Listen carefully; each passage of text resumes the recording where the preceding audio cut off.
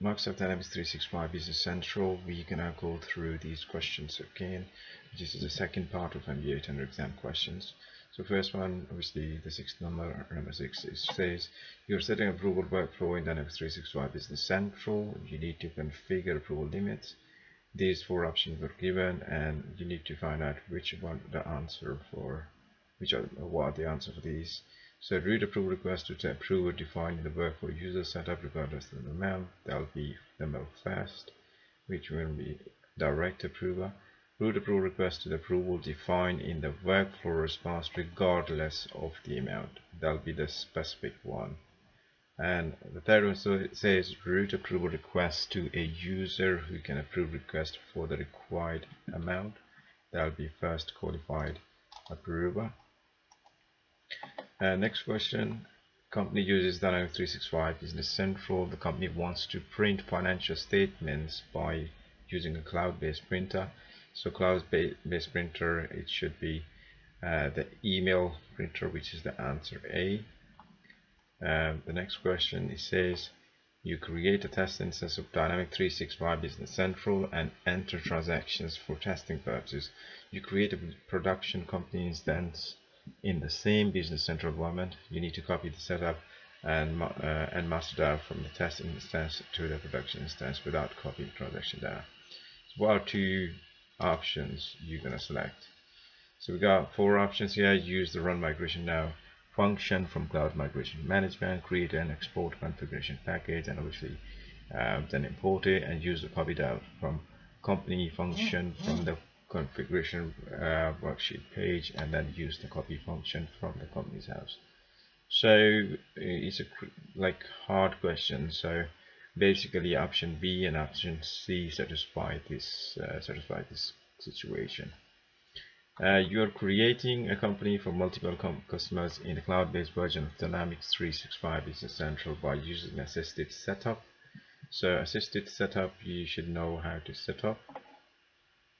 So for example, if you got this, you can go to the assisted setup and create new company, and then you press next. It will show you what company you need to select. Evolution, only sample data. Production is setup data only, and create new is no data. So that's the question was asking. So you need to select from there what to do. Let's maybe cross. So there. So create new company that has setup data.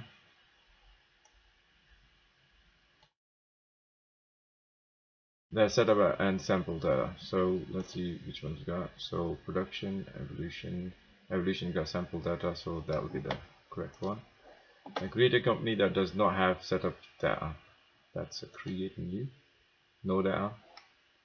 And then the third one is create a blank company that has setup data but does not have sample data. So that's the setup data only. That's a production one.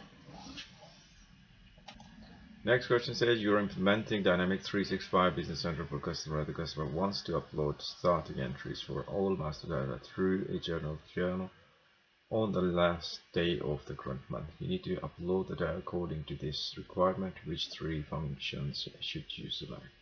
So you select A, option A, vendor opening balances, GL account opening balances, and E, customer opening balances. That satisfies this question.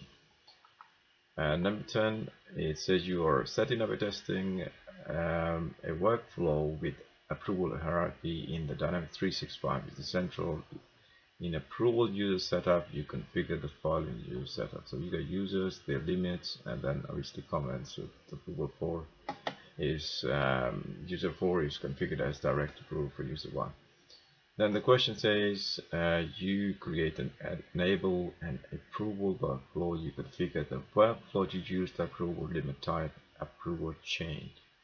To test the workflow, user 1 creates a purchase for 1100 and runs the send approval request function. You need to identify the action that occurred when the flow runs. So you got these situations written there. The most accurate one we found is C, which is user 2, because it's 1100 is above this person's limit, So user 2 and user 3 in between with ordering, so that means 1100 comes under this. That starts from user 2 will receive a request. Once the user 2 approves the request, user 3 will receive an approval request. Once they both approve the request, the purchase order is released.